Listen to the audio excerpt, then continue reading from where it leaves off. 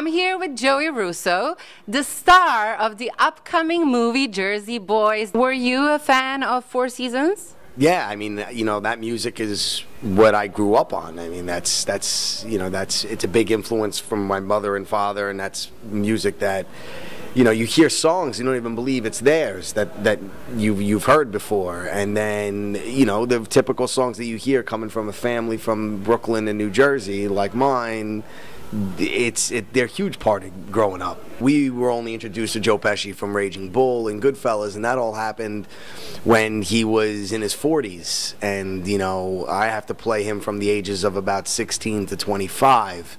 So the research and figuring out everything that went on and what he was doing in that time, it was really interesting. It was really fulfilling. There was a lot of neat things that I never knew about before with him. Like what? That, you know, he worked as a pin setter in the bowling alley. He was huge into music. I know, well, as far as, you know, his family wanted him to be in the entertainment industry. He was on a show called Star Time Kids as a kid. I mean, he was really all about the arts, which was great, and entertainment.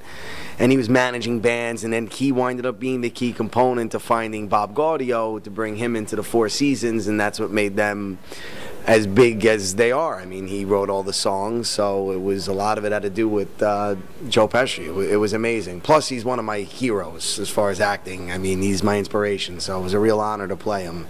A lot of the challenges were just really getting into figuring out who this guy was at that time period. You know, you really didn't have much to reference to as far as him specifically, so you really had to gather from what was going on during that time and what was the feel and the overall tone, and what, you know, you can't mimic his character on a movie because that was his character in a movie, and that's when he was 40, so how was he at 16? So, but it also freed me up and gave me the artistic creativity to try to sprinkle in little Joe Pesci-isms throughout the whole movie whenever I appear. It's in my bones. It's definitely inside me, and I want to earn my right to it so that it's all filtering inside. You know, you find yourself in the middle of the research, maybe, you know, turning into a lack gang, you get a little Pesciism comes out. But no, it's inside. You've earned your right for it to be inside you, so it's nice. The rest of the cast is wonderful. You have Vincent Piazza, who plays Tommy DeVito, who I'm a huge fan of everybody in the cast. They were wonderful. He's played Lucky Luciano on Boardwalk Empire. And Vincent and I were the only few that weren't really cast off of Broadway. So that was nice. Him and I, and a lot of my scenes are with him, so him and I had that relationship. But Eric Bergen plays Bob Gaudio, who also played in the show. Michael Amenda plays Nick Massey. John Cannizzaro, he plays Nick DeVito, Tommy DeVito's brother. And of course, John Lloyd Young, who won the Tony Award for playing Frankie Valli, and Renee Marino, who plays his wife.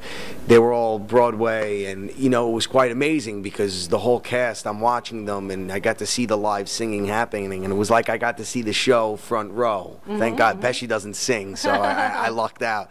But it was, the cast was so, I kind of felt like we were all in the same boat together. We were all willing to rehearse much before we started shooting. We became, it's weird, we became a family. Catherine Narducci, who Bronx Tale, I mean, she was in Sopranos, Bronx Tale, she plays Frankie's mom, and Lou Volpe, who's a friend of mine as well, and I'm a friend of his. We have mutual friends. He plays Frankie's father. So we all kind of had this thing, you know, that we all kind of knew each other in some degrees of separation. And then even now, after shooting, we've gone to brunch a couple times, and it's nice to all be together. So it turned into a mini family. It's great. We have a show, my buddy Jeremy Luke and I, who's also in the cast. He's one of my best friends, mentor. We came up with a show called Turbo and Joey, and it's about two guys from Staten Island trying to make it in Hollywood, and what started out as just something to do for busy work kind of exploded into this thing. And in one of the episodes, a major part of it is to try to get cast in a new Joe Pesci movie. So him and I recreated shot for shot with the filmmaker Justin Shack and the writer Lev Iden. We recreated shot for shot the scene in Casino where Joe Pesci and Robert De Niro meet in the desert. And we had a helicopter shot. It was this whole thing. I played Joe Pesci. Jeremy Luke played Robert De Niro. And I know it kind of gained a lot of ground. There was a lot of people started talking about it. It was Turbo and Joey, and it's on YouTube. And then the casting director, Jeffrey Meeklot, was a big fan of the show, and then all of a sudden this role comes up that they need a young Joe Pesci, and it kind of seemed perfect. And then after me getting hired on it, I find out Jeremy gets hired to play Donnie, and his partner in crime in that scene is Stash, who's my other friend, James Matteo. It's like it all turned into like this family thing. It was really quite wonderful. Tell me about working with Clint Eastwood. He's sharp, man. He's great. He kids around and he jokes, but he's so professional and on top of everything. He's really the sharpest man that I mean, he's really with it, and every little detail. So it was an honor to work with him. It was amazing. Thank you. Thank you.